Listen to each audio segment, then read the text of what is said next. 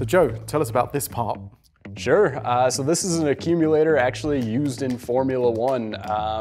It's used as a damping circuit to damp fluid movement inside the vehicle.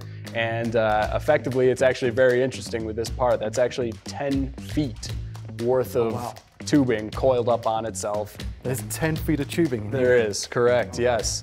And then it's formed in such a way to package in a very, very small environment that they had inside the vehicle. There wasn't a lot of room. So that's why there's this bend on the part, so it fits around an existing component and Exactly. the engine is snug as possible. Exactly. Now, if you would traditionally manufacture this, I would imagine there would be a bunch of separate parts that would have to be connected together. Correct, right. So it's all consolidated into one. You've got your mounting features, the fittings on the end that would likely be brazed on, and then again the tube itself is all coiled around together. And the nice thing is you're able to manufacture those tubes in one piece, which again allows you a smaller consolidation of footprint to fit more in a tighter package.